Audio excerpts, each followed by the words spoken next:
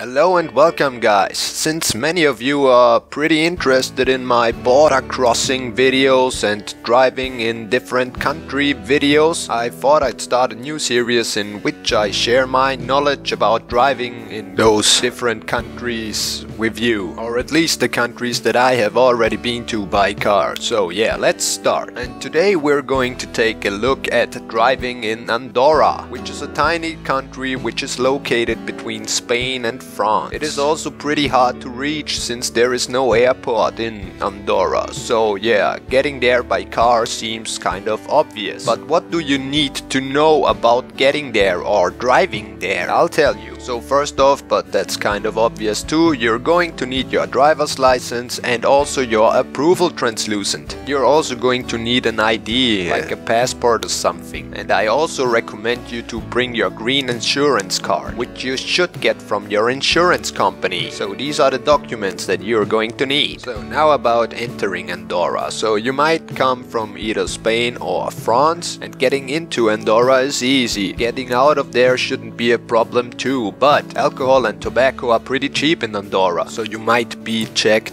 when leaving Andorra if you got any of those things with you. So be sure to know the limits of how much you can take with you. Now some information about the roads of Andorra. There is no highway in Andorra, just some kind of a country road. And the maximum speed limit is about 90 kilometers per hour. But there are signs everywhere telling you how fast or slow you may actually drive. Since Andorra is pretty much surrounded by mountains and mountains are found everywhere there, you should be aware that it might be pretty hard to drive around there in winter. So if you're going there in winter, be sure to bring winter tires. They're also a legal requirement from 1st of November to 15th of May, just so you know. Also, if you've got children with you, children under the age of 10 must not sit in the front seat of a car. Next up, are there any toll roads in Andorra? And the answer is no, you don't have to pay for driving there. Also, there are speed cameras in Andorra, so be sure to not drive faster than you are allowed. Also, the traffic police will issue on-the-spot fines for minor traffic offenses, so don't break the law. Also, it's not uncommon that the police will stop you